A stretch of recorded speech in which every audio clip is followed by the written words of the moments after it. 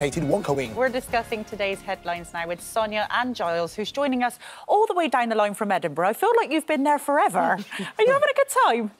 I'm having the most wonderful time. I'm here for the whole of August because I'm appearing on the Fringe, but I'm also getting close to the locals. I've had an amazing week.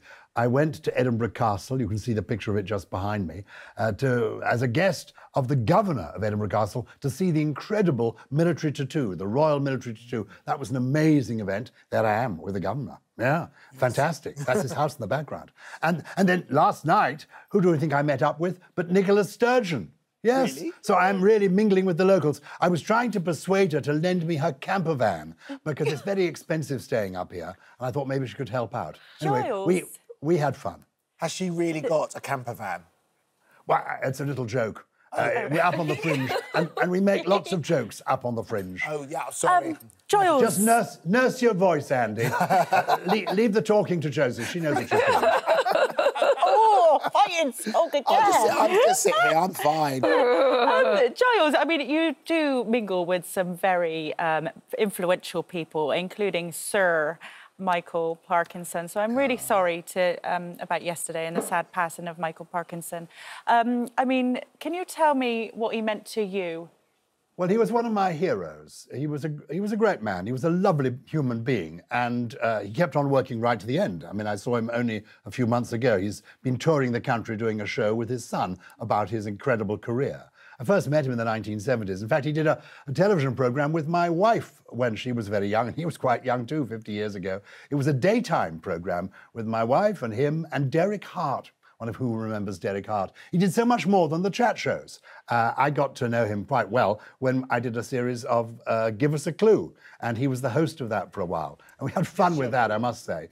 But what was interesting, he loved light entertainment. He was a journalist fundamentally, but he enjoyed the fun of entertainment. And it was lovely knowing him. He was a publisher, he was a cricket enthusiast, he was a man of many interests. Fundamentally, though, he was a journalist who was in love with cinema and old-fashioned show business, the great stars of the silver screen.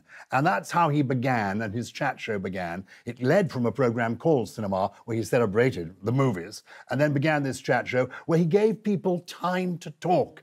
And what was brilliant about him, he was as interested in the people, not in what he had to say. He wanted to bring out the best in his guests, and he did, which is why we remember conversations that he had that took place 30, 40, 50 years ago. They still ring in with us. Do you know what? You're absolutely right, Giles. They still do. And let's have a look at some of his greatest conversations.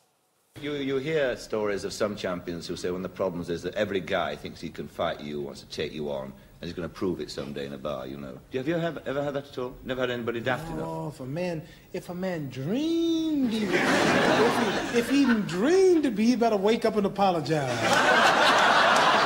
David is, I call him Golden Balls, you know, now, because, I mean, is that going to be Golden Balls, Beckham, eh? one of those things I shouldn't have said, but... You don't have to make friends with it. Yeah. Try hard. Yeah, you can play Fringe. He's quite friendly if you just stroke him like that. Really?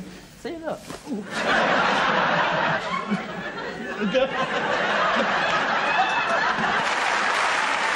Such a great clip, such a memorable clip as well. Absolutely, and as a journalist, you know, I grew up watching his talk show, and I think he's one of the world's most formidable interviewers for all the reasons that Giles said. You know, he let people shine and let them talk in their own words and made them feel comfortable, and all journalists, I think, kind of look at him as an interviewer and learn something from him about how to do interviews. So he is definitely a bit of a legend amongst my profession. Yeah, and we kind of forget that he did come from daytime television, because you must have been at TVAM when he was at TVAM as well. He was one of the absolute forerunners of breakfast television in the world, wasn't he, Giles? He was there on day one of commercial TV's breakfast television at TVAM. It didn't actually work. He wasn't successful, in fact. He and a team, including David Frost and Angela Rippon and others, started TVAM, but it was a little bit too high-powered for so early in the day, it was felt, a bit too serious. They were rather too heavy in their suits. So they were replaced, in fact, by people like me and Roland Rat. That's what happened to TVAM. But he liked trying different things. And it's interesting. I mean, he was also a bit of a flirt, it must be said. He loved a pretty face. He really got on well with Miss Piggy, but with all those other ladies as well. He was an interesting mixture, show business and journalism. But if you asked him ever what his favourite interview was, he talked about Dr. Jacob Bronowski and a serious interview he did about Dr. Bronowski visiting a concentration camp after the war. He combined those two elements to him. He was a very special person, actually. Very sad that he's gone, but what a beautiful legacy absolutely. that he's A real left loss. behind. Yeah. A real loss. Giles, thank you for sharing those memories with us. So let's talk about other things in the news today. Of course, we've got that World Cup final happening on Sunday. Interestingly, though, nobody from the royal family nor the Prime Minister are choosing to go to Australia. No. I think there's been a real mixed reaction about this, hasn't there? There has, and on one level it's quite an odd choice. So if you look at the Spanish team, they've got the Queen of Spain is going over to support, but both Prince William, who's the chair of the FA, and Rishi Sunak, both of them have declined to attend. Now, it is a very long flight. It's a 22-hour flight, you know, it's slap bang in the middle of August. But there is a bit of me that in first class, it will be fine, I promise you. No, honestly, in first class, it will be absolutely fine. I mean, look, they'll be fine. Let's just put it this way. If I was Prime Minister of the UK, I'd be on the first flight out to Sydney. Yeah. But you know, I don't think it's going to ruin the mood or anything. The whole country is behind the Lionesses. I just think it's going to feel like such an amazing thing that happens on Sunday, whatever the result. But come on, we all want them to win. All right. But, Giles, do you think it sends the wrong signal? I don't think the Prime Minister needs to go. I want the Prime Minister, to be honest, to be concentrating on the cost of living and actually thinking about things like Ukraine. That's his job. But the Prince of Wales is not only the head of the FA, but he's also the president of a charity called Fields in Trust that used to be called the National Playing Fields Association. He took over from the late Duke of Edinburgh. And it protects playgrounds, playing fields for young people, people with disabilities, and girls as well as boys to have an opportunity to play sport. And we need to protect our playing fields, and we need to encourage all young people into sport. And so I would love to have seen him take that long flight, indeed in first class, because you get there sooner, you know, if you go first class. If you're at the front of the plane. it feels like it goes quicker. I imagine, I have to say, I've never flown first class. I would love to have seen him going. But frankly, they can cheer from anywhere. We'll all be watching, you know, we'll all be watching and cheering.